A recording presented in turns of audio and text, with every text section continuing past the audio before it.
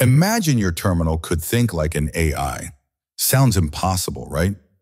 Well, Kali Linux 2025.3 just made it real with the all-new Gemini CLI. Let me show you how hackers are using it right now, because it supports generative AI models.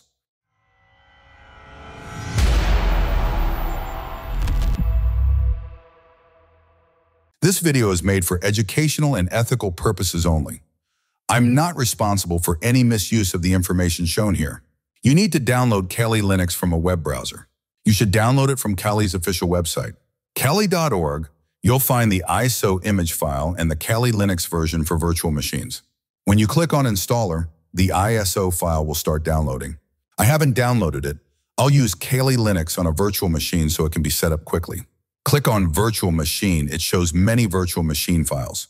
We will download the VMware file, but you can also choose the VirtualBox file if you want.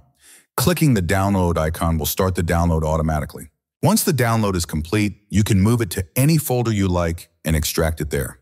Once it's extracted, it will contain the Linux file for VMware. The extracted files of the updated Kali Linux version will create a folder. You need to go inside that folder. Here, the Kali Linux VMware file, there's a .vmx extension. Double-clicking it will automatically import it into VMware. From Edit Virtual Machine Settings, just increase the RAM.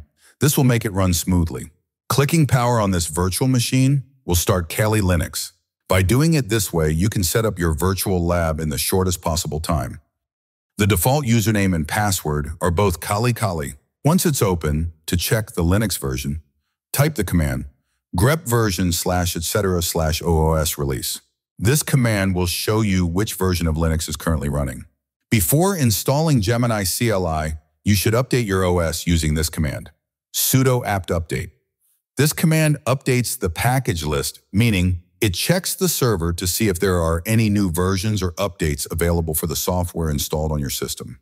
Now, to install Gemini CLI, type the following command, sudo apt install Gemini CLI. Type Gemini CLI-H in Kali Linux.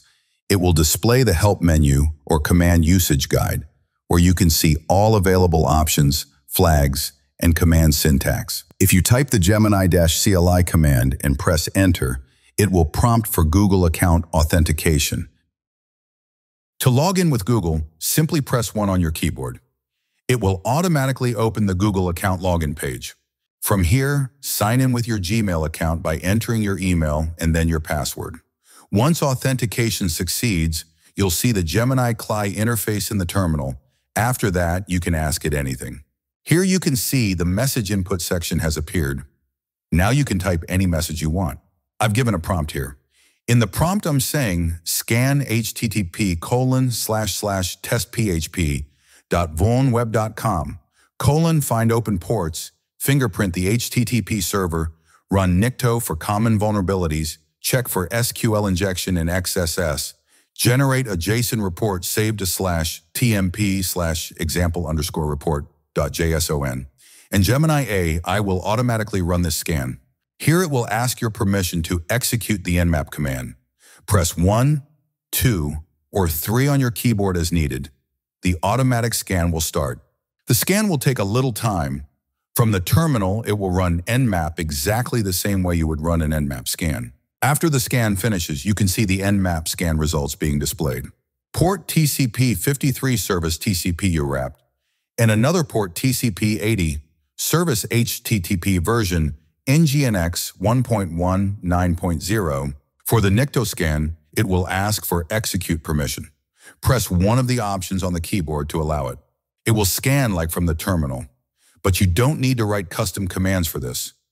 Gemini AI itself issues the commands and runs the scan automatically. If there's any error or something missing, Gemini AI will automatically fix it.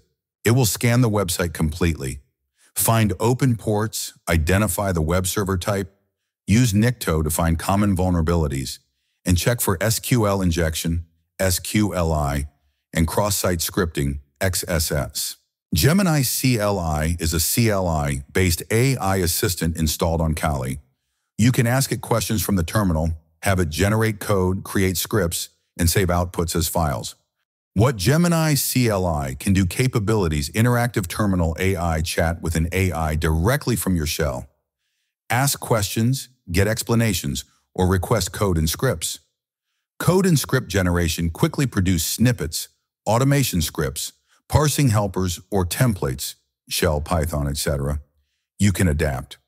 Orchestration and automation coordinate multiple tools by generating the sequence of steps or commands necessary to perform a task and optionally run them if permitted.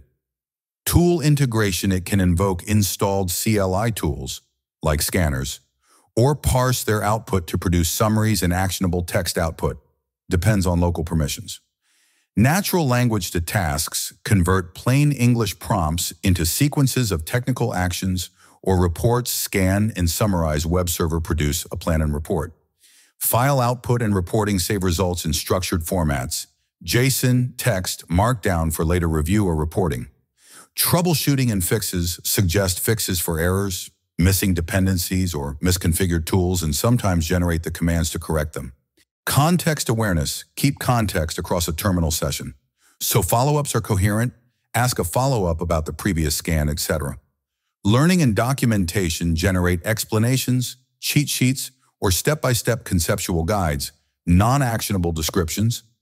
How hackers or pen testers commonly use it: high level. Faster reconnaissance planning, turning reconnaissance goals into checklists and prioritized tasks, and getting summaries of findings. Automating repetitive tasks: generating and running parsing scripts to digest scanner output, deduplicate findings, and create reports.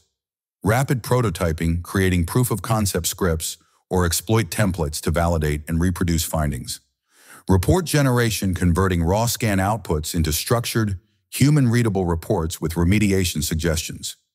Knowledge augmentation: using the AI to explain unfamiliar tool flags, protocols, or help interpret ambiguous output. Workflow glue: bridging gaps between tools, parse and map output, identify web targets, run a web scanner, reducing manual copy-paste.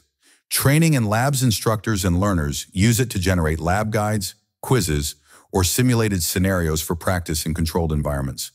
Defensive uses: blue team, sysadmins incident triage, summarize suspicious logs or scanner output, and suggest investigation steps. Patch planning: aggregate vulnerability info and produce prioritized remediation plans. Automation of hardening checks: produce checklists and scripts to verify secure configuration. Documentation and onboarding: generate onboarding guides, run books, and SOPs for security teams.